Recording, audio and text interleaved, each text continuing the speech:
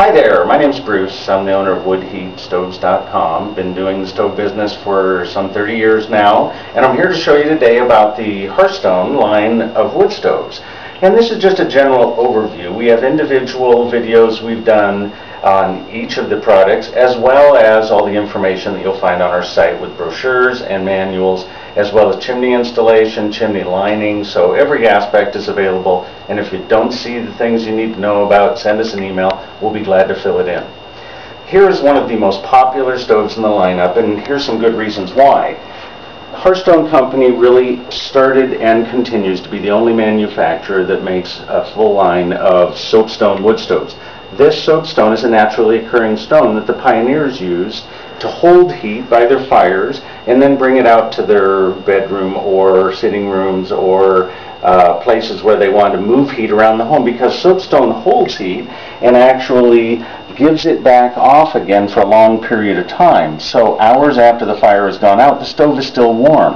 On a normal wood stove out of cast iron or plate steel, you tend to see that the flame fires up when you light your stove initially, the temperatures rise dramatically, it can overheat even, and then the temperature drops off quickly because the heat is transferred quickly through the material when you're dealing with cast iron or with plate steel. The soapstone allows the heat to saturate more gradually, although it's immediately radiating out through the glass and the cast iron components. But if you were to look at the temperature rise and fall in your home, as they demonstrate in the front of the brochure, and I'm sure in places on our website, you can actually see where the lower line, the red line, represents the temperature rise and fall that you'll find from soapstone, whereas the blue and this yellow ochre are actually cast iron and plate steel. So if you're going to look at your variations in temperatures in your home, you're going to see a more gentle, even temperature rather than the peaks and valleys of a temperature normally heated by a wood stove of cast or plate steel. So you're saying that this stove will stay hot for hours after a plate steel or cast iron stove will be cold? Absolutely. It won't peak at the highest temperature, so the tendency to overheating is not as common, and also towards the tail end of the burn, say next morning after you've had a long burn through the night, you're still going to have heat coming out even when you're down to coals and ashes. Most of the stoves have many features, including heat shields for reduced clearances to conserve space, an ash drawer for ease of maintenance, and although the manufacturer can't advise it because of concerns about careless use, some customers crack the ash drawer open and let the air come up through the grates, because those last little coals in the morning and rekindling them can be the most tedious part of wood handling.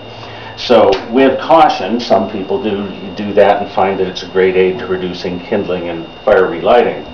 The Heritage is the perfectly sized stove for the average home, 1,500 to 2,000 square foot. Manufacturer rates it up to 1,800, but of course we're serving all the way from Arizona to Alaska. So you determine from your own environment, with a general concept being that larger is a little better. You want a longer burn time, so make sure you have the capacity you need.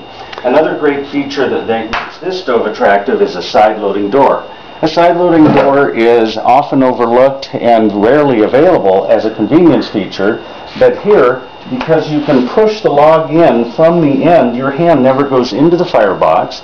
You're pushing coals and ashes away from the door so they're less likely to fall out, and you're opening a smaller door than a front door would be, so that the chances of smoke coming out are very much reduced. So what's the white stuff I see on the inside of the firebox there? Instead of refractory, which is common in most stoves, or steel or plate steel or cast iron, which are more likely to break or warp over time, this is actually solid soapstone. You're looking at the inner portion of the 1¼ inch thick solid soapstone that the body of the stove is made out of. So the heat saturates from the inside to the out, penetrating heat through that way and delivering it into your home. Now you said this was a mid-sized heater. Do they have anything that's larger or smaller? Well, that's a real good question, because only within the last couple of years did they come out with the largest possible, which we're going to show you in another video, which is called the Equinox, which is about twice the capacity, although physically the body of the stove isn't even that much larger. It does have the side loading door feature and